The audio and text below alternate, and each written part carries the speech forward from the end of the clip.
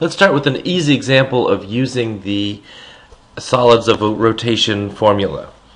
That is, find the volume of a cone with a base radius of r and a height h. Now normally we would depict this situation like this, where we'd say the base radius was r and the height was h, but we prefer to rotate things around the x-axis. So let's look at it like this. Like this, where this is r and this is h from there to there. And let's try to find a function that does this. Well, the easiest function that does this is a straight line.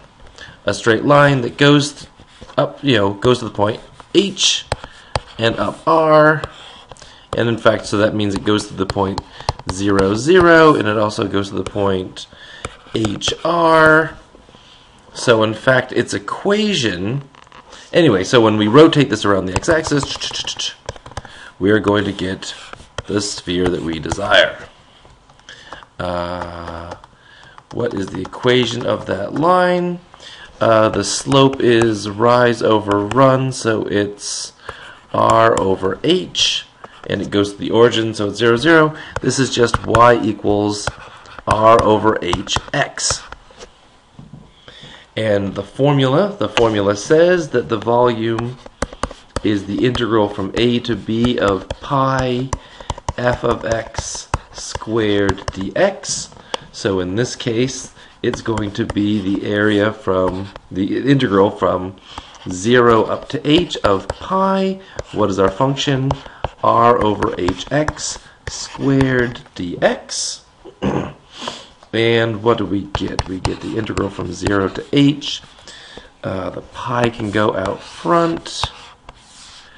In fact, the pi can go out front. The r squared over h squared can go out front.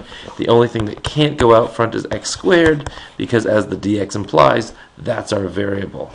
That r squared is that r is being devoured by its own exponent. Right, r squared of x. And now, what do we have? We have pi r squared over h squared times what? Times the integral of x squared. People are forgetting this. We have to integrate it. You add 1 to the exponent and divide by it. X cubed over 3, evaluated from 0 to h. So that poor pi r squared over h squared is just waiting and waiting, and inside we have h cubed over 3 minus 0 cubed over 3, but that's nothing. And let's see, we have pi r squared h cubed over 3h squared.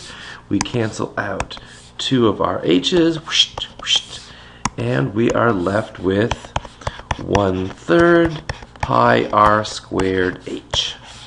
Ta-da!